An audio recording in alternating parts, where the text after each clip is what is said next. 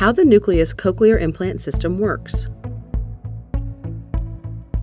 The Nucleus cochlear implant system is designed to mimic the functions of the human ear.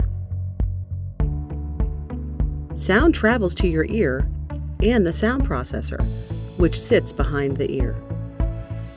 The microphones on the sound processor pick up sounds, and the processor converts them into digital information. This information is transferred through the coil to the implant just under the skin.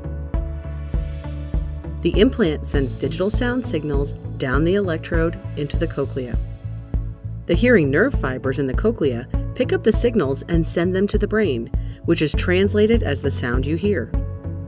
Unlike a hearing aid that simply amplifies sound, cochlear implants send sound directly to the hearing nerve and on to the brain.